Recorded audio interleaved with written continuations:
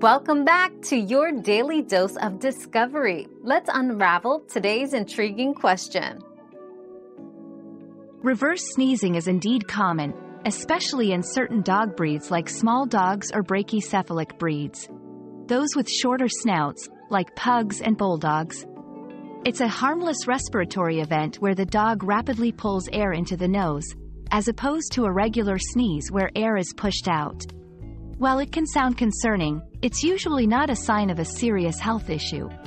However, if it's frequent or accompanied by other symptoms like nasal discharge or difficulty breathing, consulting a veterinarian is recommended.